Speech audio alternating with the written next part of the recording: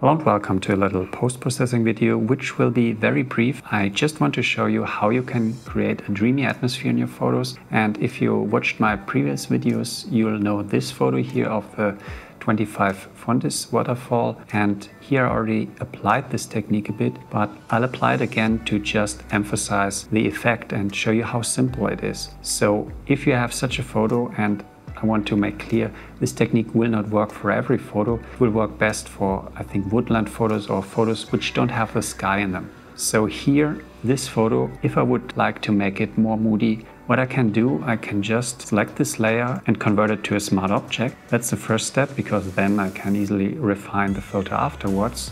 The filter I'm using is the camera raw filter. So I go to filters, camera raw filter, and make the settings here. And you wouldn't even need Photoshop to apply this technique. If you have Lightroom, you can do the exact same and use the new masking feature of Lightroom to be very specific where you want the effect. But we'll just do it here in camera raw.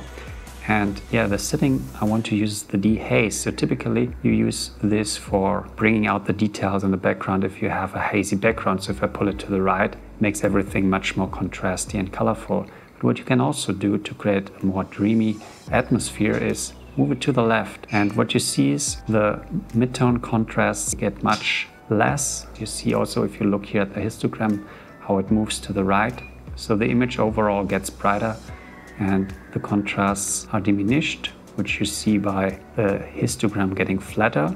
So if you look at this, see how steep this curve is. And then if I pull the dehaze to the left, it gets more flat and more bright. And to counter this, what you can do is also reduce the exposure a bit. So like this. Now if we look at the before and after, you see in terms of brightness, there's not much of a change, but the image looks much more soft, much more dreamlike. What you can do to counter it a bit, you can use this texture slider to increase a little bit fine details and also play around with clarity, but don't go too far, because then you would negate the dehaze effect just a little bit, just to provide some more details in the very fine areas. And again, the before and the after. Now I press OK. And now, since this was converted to a smart object, I can just use this mask key, which comes with the smart filter. I can invert it, Control I. And now I just use a brush here, white brush with like 30% opacity. And I can make this very soft. And then just draw in the effect where I want it. For example, here at the outer parts, to just draw in the view a bit. I can increase the opacity to 50 and continue to paint in the effect and make this image much more moody. Let's see the before and the after to see how the image got a bit softer, a bit darker. And yeah, it's a very simple technique you can apply either in Photoshop by using the camera raw filter or directly in Lightroom.